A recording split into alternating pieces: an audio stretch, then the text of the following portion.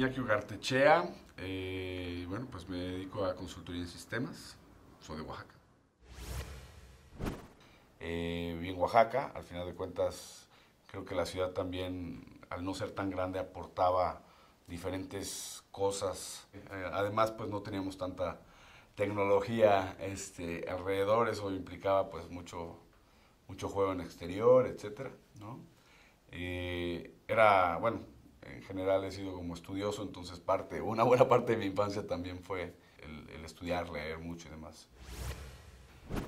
Yo me di cuenta de mi orientación alrededor de los 10, no sé, quizás 15, 16, pero realmente como muy gradual, ¿no? Empezaba con un tema sexual, meramente sexual, y después yo creo que se define cuando de repente empiezas a sentir emociones, ¿no?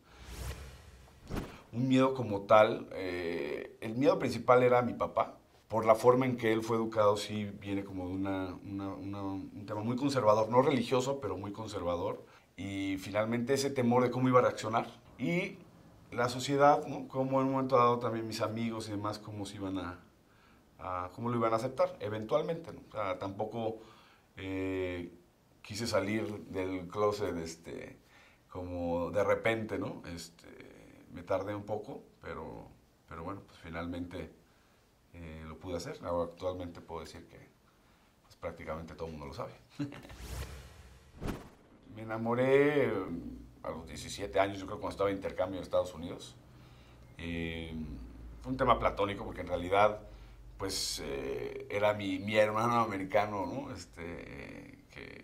Que bueno, pues era heterosexual obviamente y era como platónico porque al final pues siento una especie de frustración, ¿no?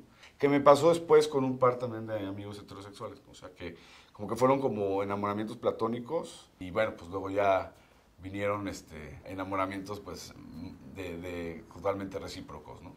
Pues fueron mucho más llenadores, obviamente. Mi salida del closet no se dio como repentina, fue gradual, poco a poco con mis mejores amigos, como a los 20 años, 20, 21 años. Y después no pretendía ocultar nada, o sea, no me cuidaba, digamos, de ocultar las cosas, pero tampoco lo gritaba a los cuatro vientos. O sea, era una persona pues, conforme si alguien me preguntaba, pues probablemente iba diciendo que sí, y así se ha dado hasta ahorita en general, y bueno, pues ya en redes sociales y demás ayudaron a que todo eso fuera más rápido.